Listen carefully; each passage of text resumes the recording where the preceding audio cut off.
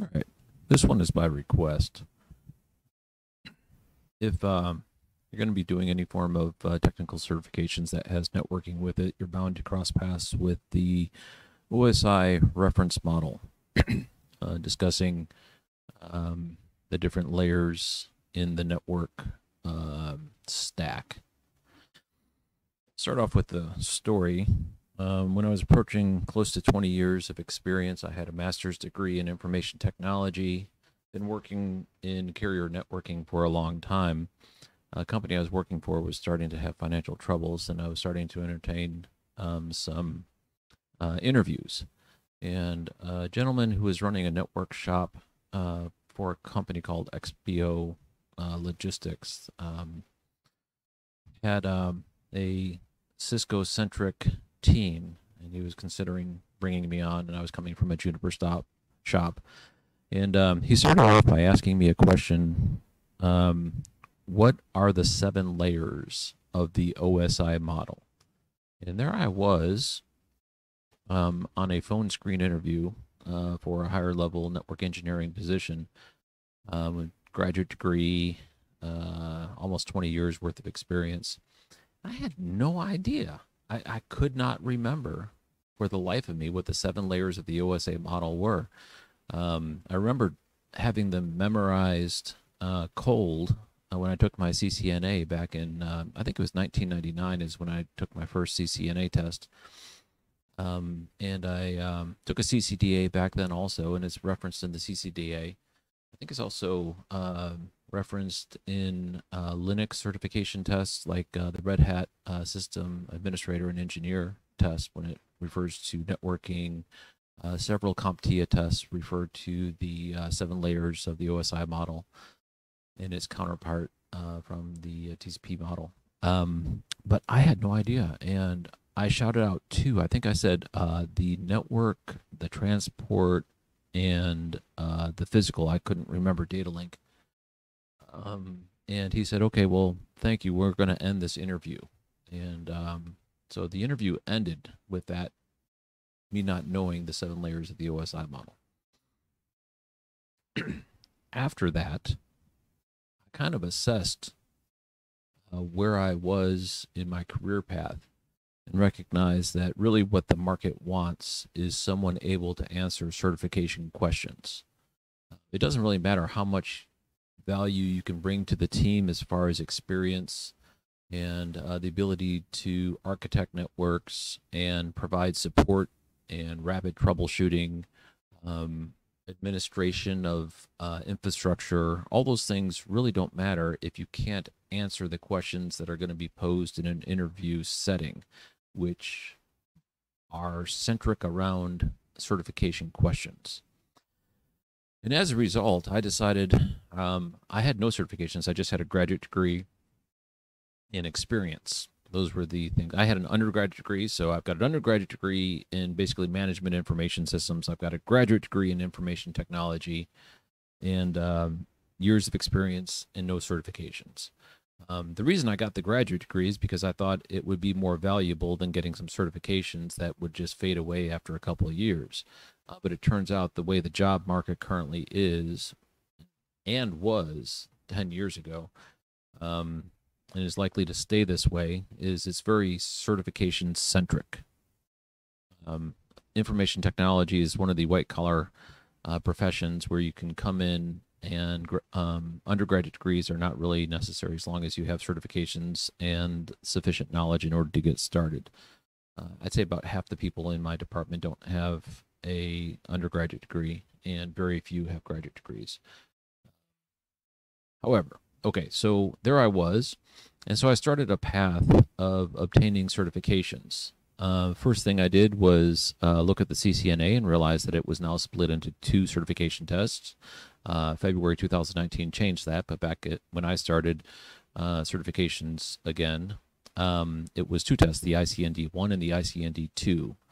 ICND1, basically I just did it cold. I just showed up and I took the test, finished it.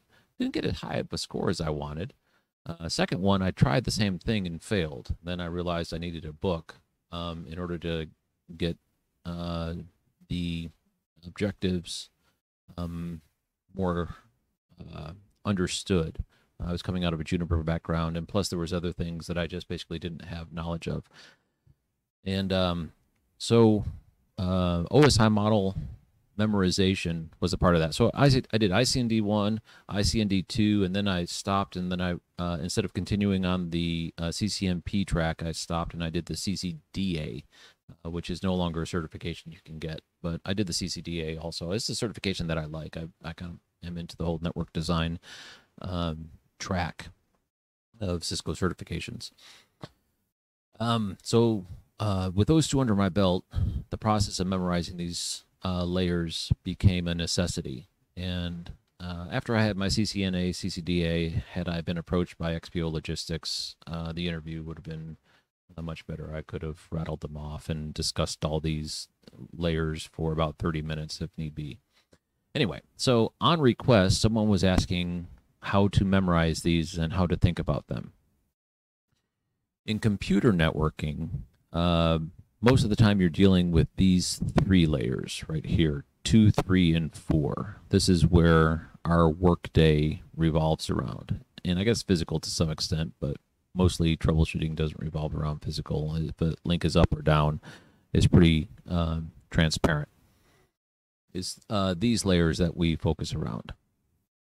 However, I found a mnemonic that when I went to go into a certification test proctor environment, I typically you're given either a piece of paper or a wipe erase sheet with an expo marker or with an erasable marker, and this is what I write down: the first letter of each of these layers.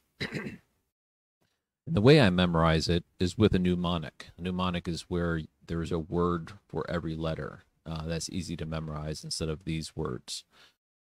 The mnemonic is, please do not throw sausage pizza away.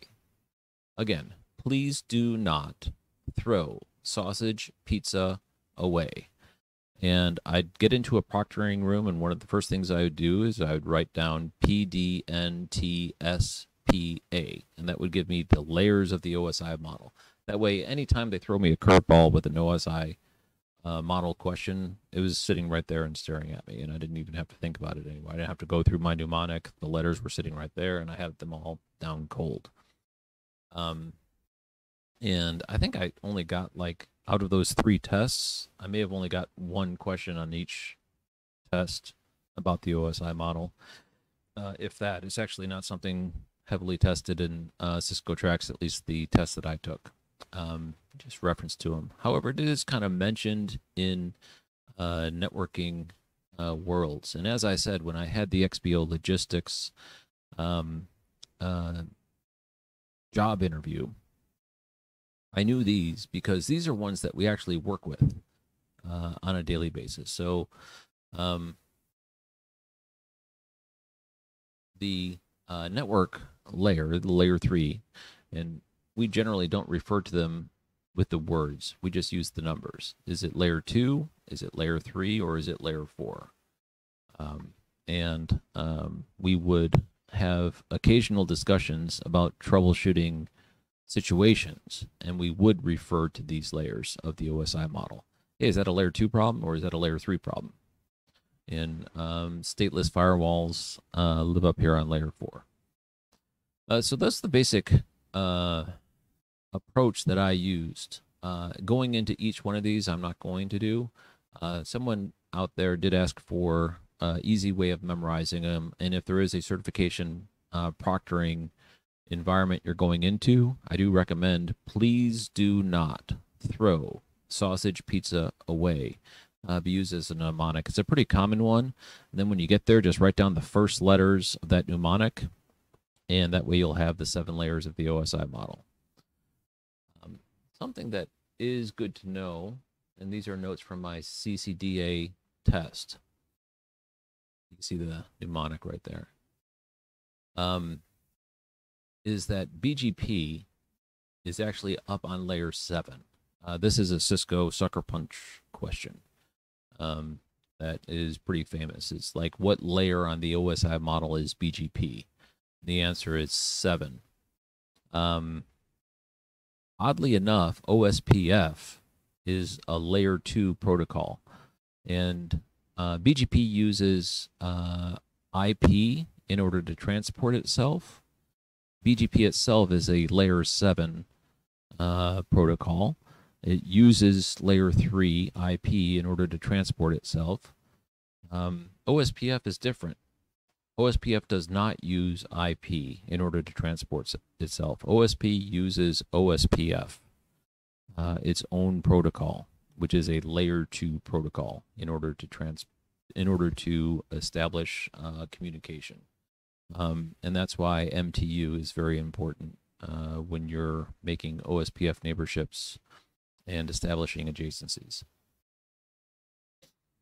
Ethernet is a data link layer protocol, and encryption is on the presentation layer. So we got BGP up here, we got IPsec here, we got stateless firewalls here on layer 4, we got IP and IPv6 here on layer 3. Layer 2 protocols, a good one to think of is OSPF. And then there's a whole series of physical medium in which things are transported on. So right here, the network interface layer. Oh, this is the TCP model, which is a slightly scaled down version from the OSI model. And there's debate about if one's going to win over the other. The truth is, none of them are really used in everyday life. We don't sit here and ask each other questions about this. We just, in order to pass certification tests, you do need to have this memorized. Anyway, hope that helped.